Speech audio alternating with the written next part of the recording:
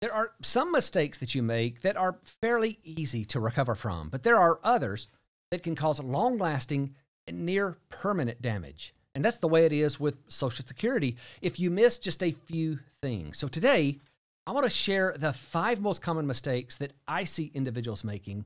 And some of these, I'm telling you, can have devastating results. But before we get there, I've told all of you in the past about a new service we started offering where my team can help you with clear direction on how and when to file for Social Security. Once we opened this up, the doors were just blown off and we had to shut it down for a little while just to get caught up. But now it's open again.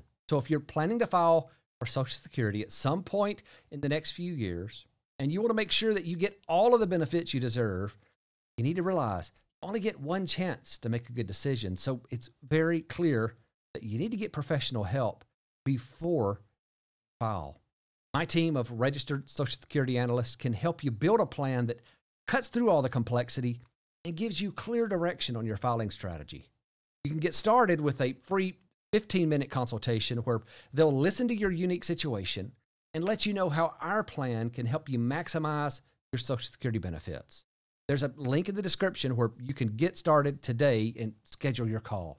You know, one of the things I tell my kids all the time is that big doors swing on little hinges, and that just means that small, seemingly inconsequential decisions can often have very large consequences. Now, that's not only true for life, but it's true for retirement planning too.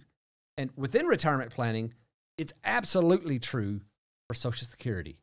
Some small decisions that you make today can come back and have disastrous effects later, especially if the income that you're receiving off of Social Security is very important to your retirement income plan. So here are the 5 things that you need to watch out for to keep this Social Security mistake from devastating your Social Security plan. Number 1, getting yourself into a situation that results in an overpayment. Down in the comments below, if you've ever received an overpayment notice, I'd like to hear your story. Tell us why you were overpaid and how you were able to resolve it. This will be helpful because many people have never heard of an overpayment letter until they receive one in their mailbox addressed to them. When I hear from people who have received one of these, they'll usually say something like, Devin, surely this isn't correct. I mean, why would they overpay me? They are the ones who did the calculations. Don't they understand their own rules? Well, unfortunately, it happens, and it happens more often than you may think. You open the mail one day, and there's the letter. In this letter, they tell you that you've been overpaid and you need to pay back these benefits, or they'll stop your monthly benefit payment until the amount you owe them has been collected. Now, by the time you receive one of these notices, it's really hard to go back and piece together what actually happened in a given year because it could be years down the road when you receive this notice. So let me assure you, you want to steer clear of anything that could potentially trigger one of these notices. And there's one reason that I've seen these overpayments happen more than any other reason, and that's the Social Security earnings limit. What I've seen time and time again is that the Social Security Administration doesn't always ask the right questions when they're taking your application.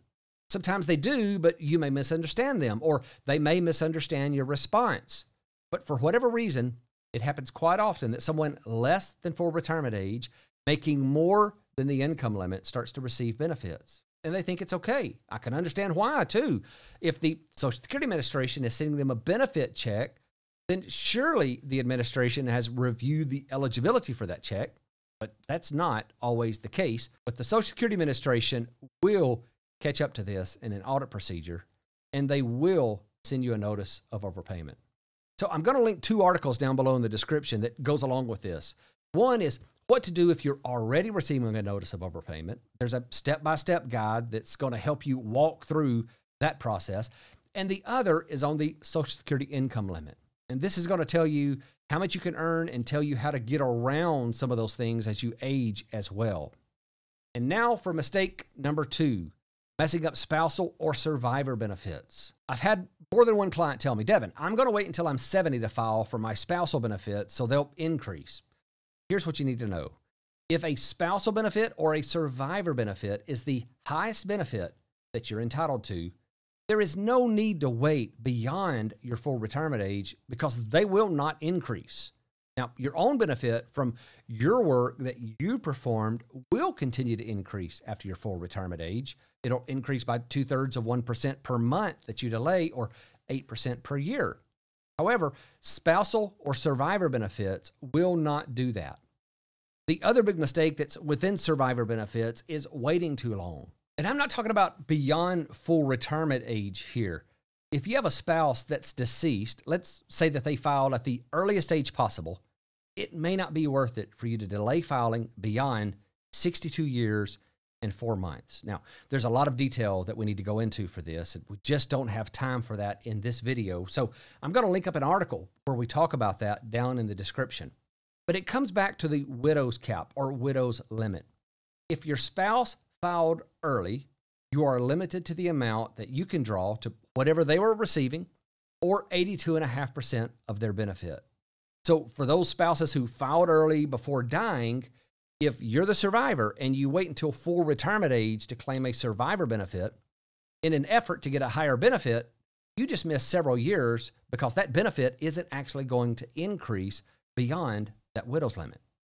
The other mistake that's also related to survivor benefits is not recognizing that the restricted application strategy is still available for survivor benefits.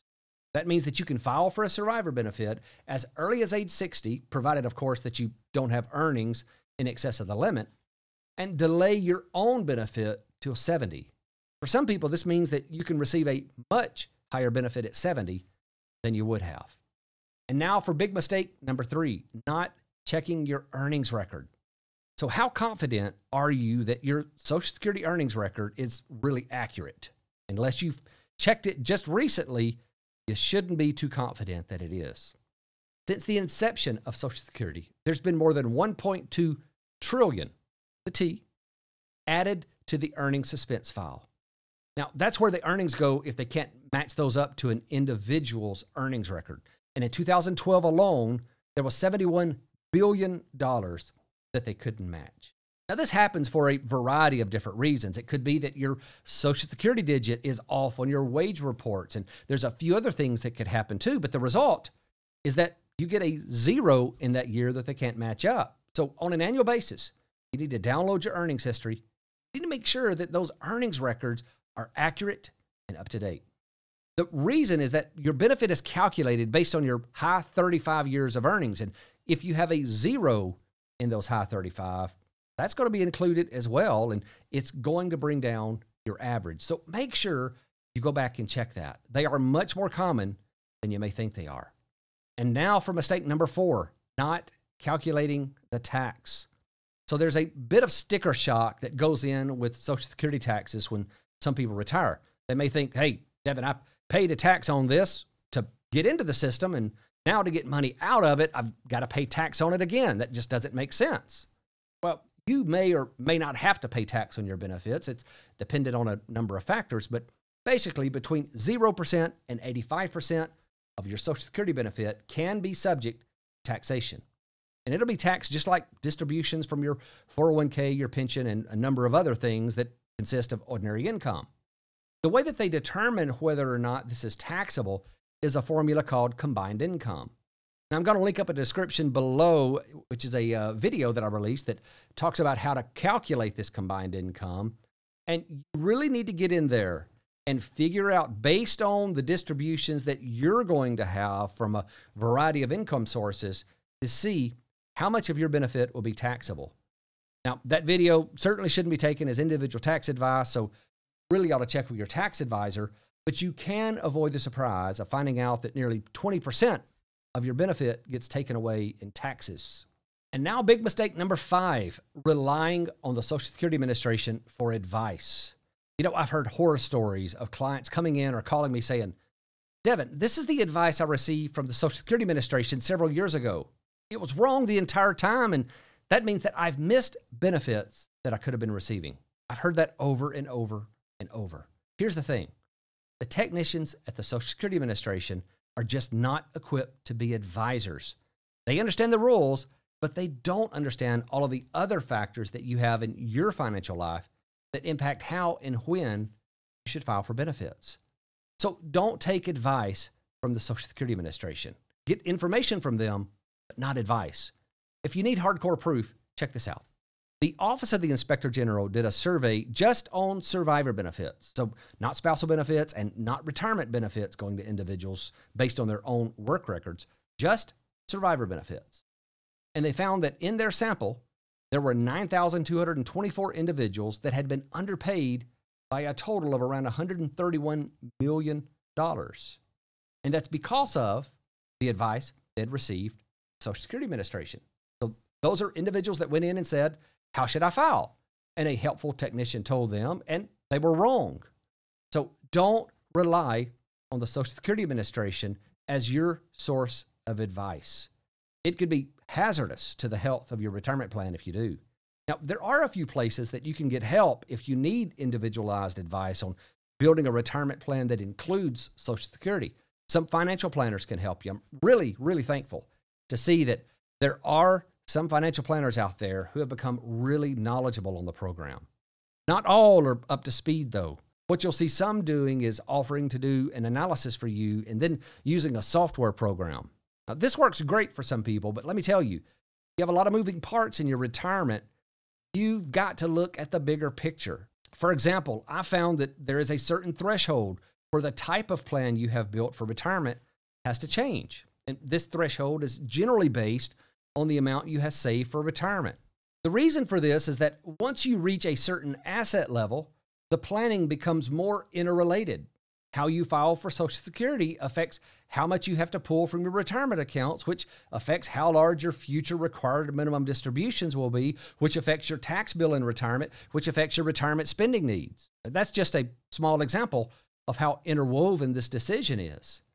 If you don't have significant savings, a software analysis that's isolated and considers Social Security alone probably work just fine and could likely end up suggesting a filing strategy that results in more lifetime benefits. But either way, you need a plan. And when you use my team of registered Social Security analysts, the initial questionnaire will automatically assign you to the team who can offer you the service you need for your situation. So down below in the description, there's a link where you can get started with your personalized plan. Now, there's no charge for the initial consultation, and if you decide to move forward with a plan, the fees are transparent and they're fair for everyone. So take that step, go down and click that link and get started today. Thank you so much for watching. Have a great day.